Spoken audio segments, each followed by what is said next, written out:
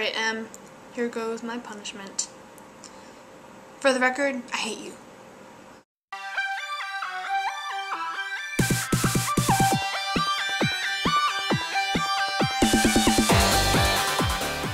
This is the sign I made. I know you said it had to be bigger than a piece of paper, but honestly, you're lucky that I found a piece of paper, highlighters, and a pen to write this with because there are no supplies in this condo. So, here goes. I hate you very much.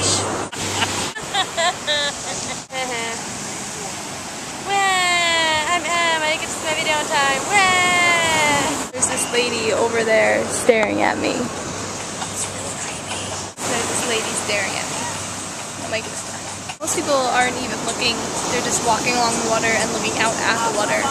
So, I'm okay with that. But I'm done with this. Time to go swimming. Here I am, back from vacation. Good times were had. I'm going to show you some of the stuff that we did while on vacation. Yay! We went mini golfing, but my sister and I got a little bored, so among the sword fights and Jedi lightsaber battle, we made obstacles for our parents. Bravo win! It's starting to look like a triple win! I'm going to take that shot. Here we go. You can't, just keep going rhythmically. There we go. So my dad is a huge fan of a pretzel cone. Now, if you don't know what that is, he is about to explain it to you. The pretzel cone, a 5 sense experience. Number 1, touch. You can feel the bumps. Salt. Zoom in on it, hold on. Number 2, smell. Smell the cone. Smell it. Smell it. It does, it smells good. Smell. It smells like pretzel. Number 3, sight. Wow, that's an attractive looking cone, isn't it? That's a beautiful cone. I'd like to take that cone home with me. Number 4, taste. Tastes like pretzel. What's the 5th sense? Hear. Oh, let's hear it. Listen, everybody be quiet. Oh, it hurts my ears, it's so loud. It's crunchy. Crunchitize me, Captain. 5 sense experience. Life's full of them. Okay, I just realized I haven't watched your video from whenever you just made it. I'm gonna go do that. Movie magic, I'm back. Books. In the amount of time since my last video and this one, I have started and finished Dr. Jekyll and Mr. Hyde by Robert Louis Stevenson. And let me say, this was a great book. Oh my goodness, I can see why it's been read since, when was this published? 1886. It is fantastic, and it is such a good story, and he's so good at telling it. Oh, like, I had never read this before, but I've seen interpretations, and this has exceeded my expectations. So, I haven't really started another book yet, because Jekyll and Hyde, I just finished it yesterday, and I gave up on Light Oleander. I just couldn't get into it, so the next book I'll probably read is Love's Labour's Lost by the famous William Shakespeare. I don't think you're a bad nerd for not liking The Hobbit. It's just, some people just don't like it. I mean, you're not a bad nerd because of it, so don't feel bad.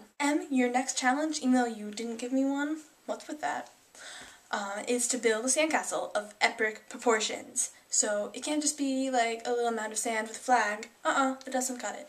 You gotta build me a rockin' sandcastle. While in New Jersey, we went to the boardwalk, and on the boardwalk there are tons of shops that are all extremely similar. But my sister and I bought these wrap skirt thingies, and they're really cool, because now I have a cape.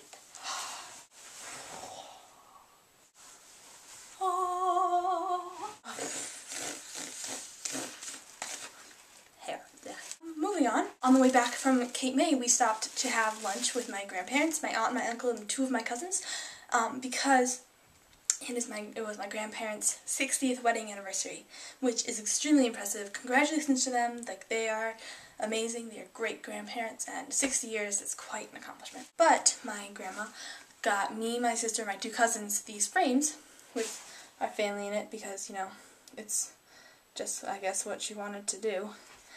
It's really nice, like, I love it. She came to us and said, now you guys can all look at these when you're at college, because one of my cousins is just going to college this year. My grandma said, you can all look at these when you go to college, and you can think of us and think of your family. And if there are any temptations, you can look at this and resist them, and you know what temptations there are, but you can just look at this and think of your family. And my sister goes, oh, so it's like a guilt trip in a frame. So, guilt trip in a frame, right here. I'm excited for you to come home, and we'll see each other soon, which is super awesome. And to the rest of you, I will see you later. Look, koala slippers, so cool.